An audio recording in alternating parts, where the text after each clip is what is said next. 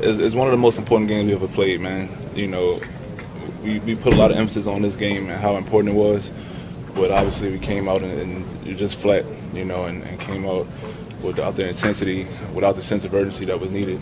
And I think going to Indy, you know, we just got to bounce back. You know, it's something that we've been doing all year, but I mean, it shouldn't have took a loss like this for us to realize it. But I think, you know, this group would be able to do it. Are you more shocked or flat? I mean, why?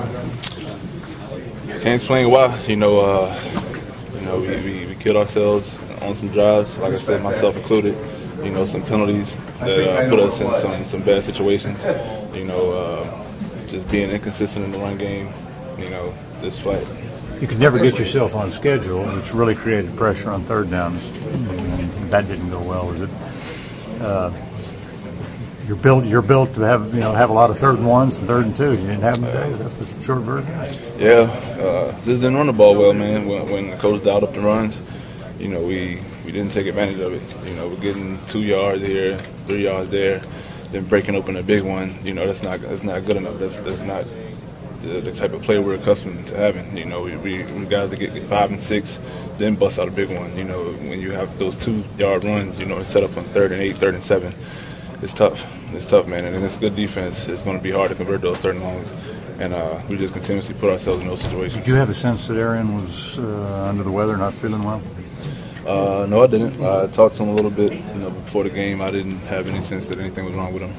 As a line, how personally do you take it when this team can't run the ball? Very personal, man. You know, when coach dial up a run, you know, it's on our shoulders. You know, to get pushed, to create lanes. You know, and I got to watch film. I don't know exactly what happened and why we weren't successful, but I take it very personal. You mentioned earlier about the team knew how much was on the line. Are you more surprised or angry about how things went today?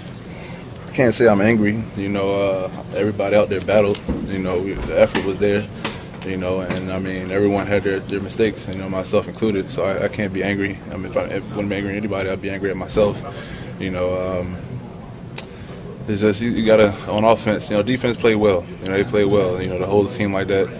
You know, to 3. You know, to hold it, contain their back the way they did. You know, they played well. All I can speak for the offense. You know, we killed ourselves in some drives. You know, penalties, like I said, from myself. Misplays, you know, that were there. You know, yards that were there. You know, turnovers. You know, going in to score. You know, it's tough. It's tough to bring ourselves out of that hole. You know, and you know, I'm not surprised. I'm not gonna say I'm surprised that it happened. You know, but disappointed. As an offense, does it feel like more this was a bad day, or how do you feel like the last month has been for the offense? Yeah, this was a very bad day. I mean, just couldn't really get anything going. I mean, you know, we've had some mistakes in the last month, but we've also had some big plays that have made up for it, you know, and to put up 6 points, man, it's a very bad day for us.